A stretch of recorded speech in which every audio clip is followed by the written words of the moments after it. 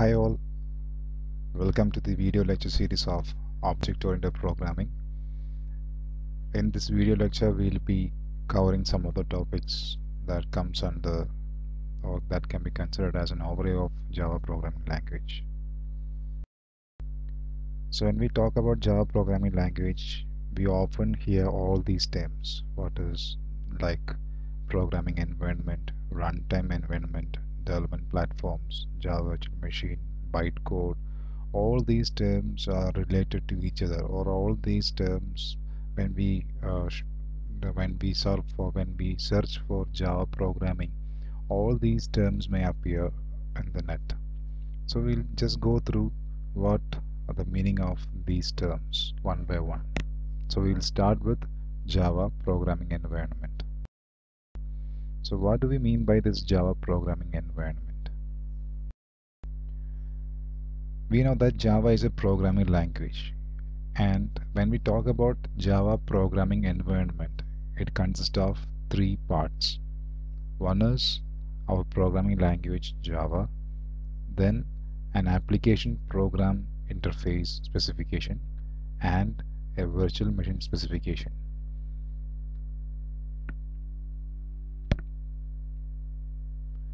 So when we combine all these three, then we can say that that is known as Java programming environment. Now what is Java runtime environment? Java runtime environment is the portion that provides the implementation of JVM, and JVM stands for Java Virtual Machine. We can see this picture. So this portion is known as JVM, and along with JVM, if we have the class loader and all the Java class libraries, we can say that that is known as JRE. So Java runtime environment means it's a combination of both JVM, that is Java Virtual Machine, and all the tools that are required to implement a standard Java application. So that is known as JRE. So JRE includes both the class loader and the bytecode verifier. We will see what is class loader and what do we mean by these class libraries. Class libraries are similar to our library files or header files in C programming. We often write hash include stdio.h, and we know that all files with extension .h are known as header files. Those files are also known as library files. In Java also there are so many files like that. Those are known as Java class libraries. These are already built-in available or a built-in programs available in Java that helps us to do programs. And this is known as JVM, Java Virtual Machine. So Java Virtual Machine consists of an interpreter, a garbage collector, and threads and synchronization part. Okay, so JVM plus this class loader and bytecode verifier plus its class libraries. It's known as Java runtime environment. Now, what is this Java development platforms? There are four platforms for our Java programming language, and they are named as Standard Edition, Enterprise Edition, Micro Edition, and Java FX. Out of which we will be discussing only about Standard Edition and Enterprise Edition. Java Standard Edition, that's a basic Java programming language. It includes all the necessary tools that is required or that are required to develop Java programs for networking security, database access, and graphical user interface, for everything. There will be tools for developing all these things in Java Standard Edition. Next is Enterprise Edition. Enterprise editions are developed or built on top of Standard Edition. So Enterprise Edition can be considered as a specialization of Standard Edition, and is mainly used for developing network applications. Now comes the Java compiler and bytecode. This portion is very important because this is what we will be dealing with throughout our Java programming language course, because we'll have to write programs, we'll have to commonly use the Java compiler. So we must have a thorough understanding about the compiler and the bytecode and the relation between them. So please study these topics carefully and properly. So we all know that Java is a programming language similar to or like C programming language. So all of you have done some programming in C. All of you know how to write a C program, how to save it. The first thing that we do, we will be writing a program. Whatever may be the programming language, even if it is Java or C, the first thing that we have to do is to write a job or write a program. I'm not saying that write Java program. Irrespective of the programming language, the first thing that we have to do is to write a program. And when we saved the C programming, the extension was .c. I hope all of you remember that. The file name .c. C was the extension. Similarly, when we save a program in Java, we have to save it with .java extension. Okay, we have to save the file in which we have written the Java program with .java as the extension. So what's the next step after writing the program? Yes, that is compilation. In the case of C programming also, after you write or after you wrote the C program, the next step was the compilation. You opened the terminal and you typed, isn't it, gcc space filename.c. That is the step at which we are calling the C compiler. Similarly, in Java also, after writing the Java program, we have to call the compiler. And what's the purpose of compilation? The compiler is the program or software that converts the program written by us into the machine language that is understandable by the machines or the computers. That is why we are performing this compilation after writing the program. But in case of Java, when we compile the Java program written by ourselves, the compiler will be converting the program into something known as the bytecode. So that is the definition of bytecode. So bytecode means it is the output file that we get after Java compilation, or the output that the Java compiler gives is known as the bytecode. Okay, and specialty of this bytecode is it is neither a high-level language nor a machine language. That means the bytecode that we get after the compilation of Java source program, that is the program written by ourselves, the file that we saved with the .java extension, okay, we'll get something known as the bytecode. This bytecode cannot be, we cannot read the bytecode at the same time our computer also is not able to read the bytecode. So who can read that? That is the question. There comes the importance of JVM.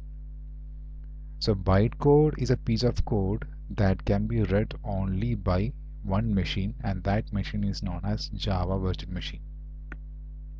Nobody else in this world can read that bytecode. So first we write the Java program, save it with .java extension, calls the Java compiler, compiler converts the program written in the source programming language, that is Java, into something known as bytecode. Bytecode is neither high-level programming language. High-level means the programming language that the human beings can understand. That is known as high-level language. So bytecode is neither high-level nor machine level. It is in between high-level and machine code. And this bytecode can be read only by one machine, and that machine is known as Java virtual machine. That means without Java virtual machine, the bytecode cannot be executed. That means we will not get the output of our program. So Java virtual machine is very much important. Okay. So I hope you understood all these three steps. Okay. So bytecode generated is run by Java virtual machine. Okay. Nobody else can do that, and it is the responsibility or duty of Java virtual machine to allocate the resources required. What is the meaning of resources? For anything that we have to do with computer that needs some memory space, it has to be invoked by the processor, then only the program will execute. So program has to be loaded into the computer memory, and the processor have to take and execute the instructions, then only that program will be executed. So all these are the responsibility of Java virtual machine. You can see in this figure, the first thing is our source code, that is the program that we write, and we'll be saving that with .java extension. So see this, we are saving the file as .java file, and then we will call the compiler. The compiler will convert this .java file into something known as a bytecode, and see the extension of this bytecode. The extension of bytecode is .class. I hope all of you understood what's the meaning of extension. All files will have an extension. Like if we talk about Word document, the extension will be .doc or .docx. For PowerPoint, it will be .ppt or .pptx. For Excel file, it will be .xlx or .xl. Similarly, for C programming file, the extension will be .c. Similarly, for Java program file, it will be .java. And the bytecode that we get after Java compilation will have an extension known as .class. So all bytecodes will be having the extension as .class. And see where the JVM is located. JVM is located in between or above the OS. That means this bytecode can be executed only by JVM. And see the output of JVM, that is the machine code. So this bytecode that is generated can be read or can be converted into machine code only by JVM. So if JVM is not there, we will not get the corresponding machine code. That means the computers will not be able to understand what to do, or will not be able to understand the lines of code that we have written inside the source code. So it is this JVM that converts this bytecode into the machine code. So bytecode is not the machine code. The computers can understand only the machine code. So to convert this bytecode into machine code, we need JVM. And JVM is platform independent. Sorry, JVM is platform dependent. For Windows, there will be one JVM. For Linux, there will be another JVM. For Mac, there will be another JVM. But this bytecode, we will say that our Java program is said to be platform independent because of this JVM. So if we have the JVM installed in our system, we can run any Java program written by anybody else. That is why we are saying that Java is platform independent. I hope you understood this picture. Now coming or talking about Java virtual machine. It is very often written as JVM. So whenever you see JVM, you must think of this full name, that is Java virtual machine. So it's actually a machine that does not exist. That's the word meaning of virtual. I hope you know the meaning of virtual. Virtual reality, something that does not exist. Similarly, virtual machine means the machine that does not exist actually in physical. Okay. So we know that Java programs are written using the source code, are written in Java language. Java language is what we are going to learn. So it is a human readable language. We can understand each and every word written inside Java programming language. Okay, and it is based on class and object oriented.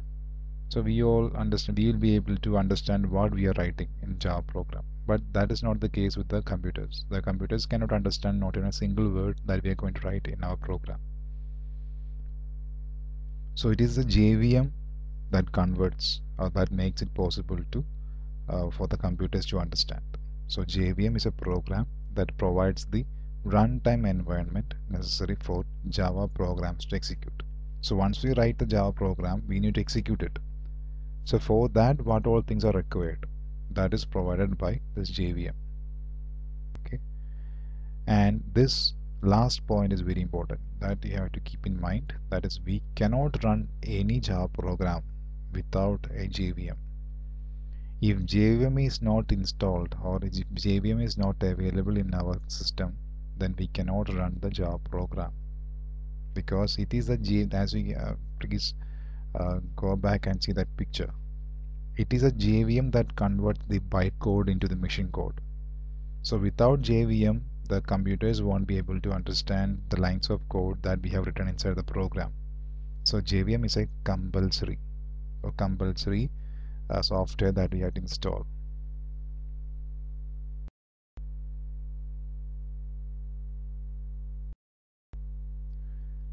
Can see this. So the class file, that means the bytecode. From the previous picture it is clear that class files are the bytecode and the class files are given to the JVM.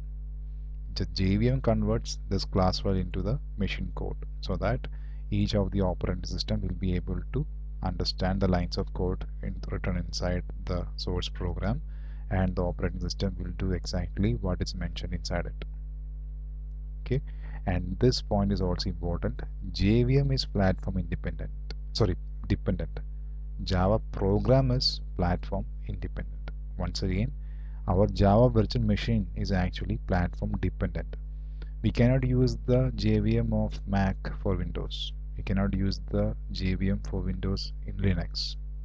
So JVM is platform dependent, and because of this JVM, our Java programs are said to be platform independent. Okay.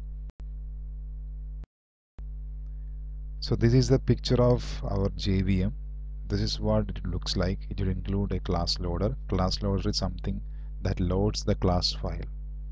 Then it will have the JVM will allocate the memory area. For class there will be one memory space, for heap, for stack, everything there will be memory. There will be execution engine which executes the program. Then there will be method interfaces. So all together this is known as the Java virtual machine. These are the components of Java virtual machine. So we shall conclude now. So we discussed about Java programming platforms. We saw what is Java Program Standard Edition. Then we also discussed about Enterprise Edition. Then we clearly mentioned what is bytecode, what is Java virtual machine, what is Java compilation, why Java is said to be platform independent, why Java virtual machine is said to be platform dependent, or who converts this JVM or this bytecode into machine code. So bytecode is actually between the machine code and the high level language. That is a program we have written in our own language. So JVM is actually an interpreter. Java virtual machine is actually an interpreter. I hope you know the difference between a compiler and interpreter. Compilers converts the entire program as a whole into machine code, but the interpreter converts the entire program line by line into the machine code. So once again I will repeat, the first thing that we have to do is to write our Java program, save the program in with .java extension, then call the Java compiler. Java compiler will convert our Java program into bytecode. Bytecode will be having an extension .class. It is the responsibility of Java virtual machine to read this bytecode. So the bytecode is the input that we give to the Java virtual machine. And just now I mentioned that Java virtual machine is an interpreter. So Java virtual machine will read the lines inside the bytecode line by line. That means one line at a time, and converts that into machine code. Once it is converted to machine code, our processor, it may be Windows, Linux or Mac, reads the instructions inside the machine code and execute as it is mentioned inside it, and thus we will get the output. This is the overall procedure that takes place when we run a Java program. Okay, in the next video lecture we will see the basic structure of a Java program, how to write a Java program. That is what we are going to see in the next video lecture. Please go through this video several times so that you are clear with the concept of Java bytecode, Java compiler, Java source program, Java virtual machine. Thank you so much.